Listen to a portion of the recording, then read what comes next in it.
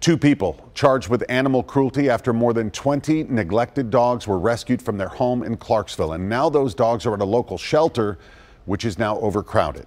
New at 10, News Channel 5's Emily Luxon explains how you can help. It's a familiar scene at Montgomery County Animal Care and Control. Every kennel filled with a dog looking for a forever home. Daily, we operate at full capacity. Even though we do have people come in that are reclaiming pets, we have one pet go out the door and we have another one come in. But this week, when 22 dogs came in at once after an animal cruelty investigation, Director Dave Caskey says the staff at the shelter was forced to get creative. We did have to do some moving around, and we were in contact with local rescues, other animal shelters. Additional kennels were moved into hallways, and every inch of space is being used.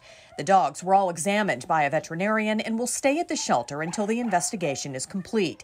Caskey says the building only has enough room to house 45 dogs, so the new additions put a strain on resources. It's really put our staff in a real bind. It's set them back on their daily routines.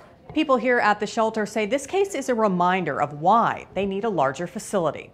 We are just running at full capacity at all times, and all it takes is one small incident for us to go over capacity. To help alleviate overcrowding, Caskey is asking people to consider adopting dogs like Marble, who is ready to meet his new family. If they could come in, if they're looking or in the market for a new pet, to please come to our shelter, see if there's something here that they can give a good home to. With dogs of all shapes and sizes to choose from, with the community's help, employees hope these kennels will be empty soon.